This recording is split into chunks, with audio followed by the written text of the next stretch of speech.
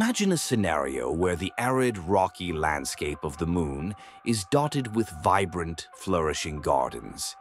This may sound like something out of a science fiction novel, yet it represents a very real challenge and aspiration for scientists and engineers today.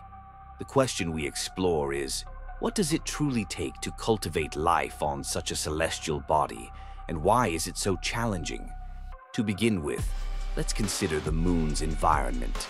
Unlike Earth, the moon lacks an atmosphere. This absence renders it barren of protection from harmful solar radiation and cosmic rays. Plants would find themselves bombarded with high-energy particles capable of damaging their delicate cellular structures. This reality alone necessitates sophisticated life support systems, capable of providing a protective sanctuary for plants. Moreover, temperature extremes between lunar day and night pose significant threats.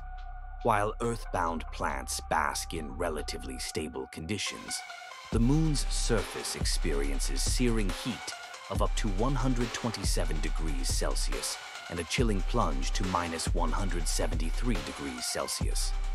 These volatile temperatures can lead to dehydration or freezing, fatal for plant life without specialized technological interventions.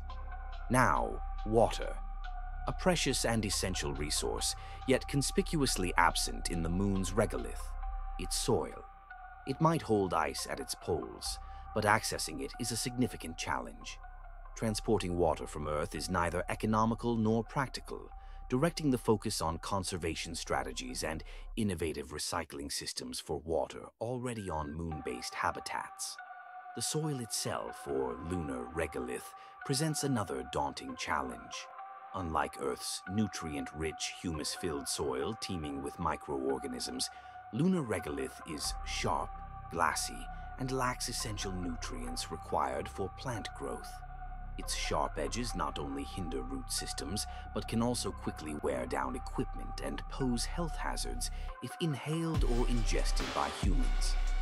To overcome this, scientists need to develop ingenious ways to amend this regolith, introducing necessary nutrients through biological or chemical means to make it akin to Earth's fertile grounds. Let us not overlook gravity, or rather, the moon's reduced gravitational pull, which is only about 16% of Earth's. This altered gravitational environment could greatly impact plant growth and development. On Earth, plants rely on gravity for their sense of directionality. Roots navigate downward and leaves upward. How plants adapt to such weak gravitational forces remains a critical area of study, with researchers employing potential solutions like artificial environments to simulate favorable conditions. Furthermore, photosynthesis, the cornerstone process for plant survival, requires ample light. The moon presents a paradox, with half of the time bathed in sunlight and the other half in darkness sweeping its surface. Leveraging artificial lighting or strategically timing germination and harvest cycles might provide viable pathways, yet each comes with its own complexities and resource demands. Interestingly, the radiant sunlight experienced on the lunar surface offers both opportunities and setbacks. Unlike Earth, there is very little obstruction from atmospheric particles, leading to potent, uninterrupted sunlight. However, this can potentially scorch and dehydrate plants without careful moderation, indicating a need for finely tuned control over light exposure. Add to this the psychological and social aspects linked with lunar agriculture. Growing plants on the moon is not just a technical endeavor, but resonates profoundly with social and psychological dimensions of human space exploration. Fresh greens could play a crucial role in sustaining astronauts physically and mentally, offering nourishment and a touch of familiarity far from home. As you can see, the dream of lush lunar gardens involves navigating a complex tapestry of interlinked challenges. From radiation shielding and temperature regulation to honing water sourcing and soil enrichment, each step is fraught with both difficulty and opportunity for groundbreaking innovation.